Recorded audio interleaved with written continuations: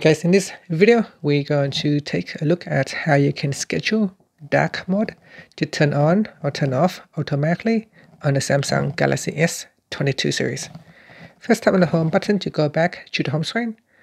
And from the home screen, swipe down at the top and tap on the settings icon.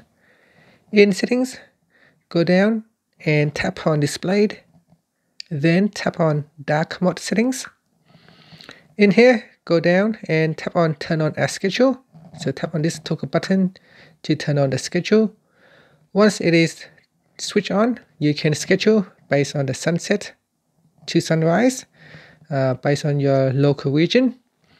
Otherwise, you need to select custom schedule. With custom schedule, you can tap on set schedule and you can choose the start time. So this is the start time when dark mode will be turned on.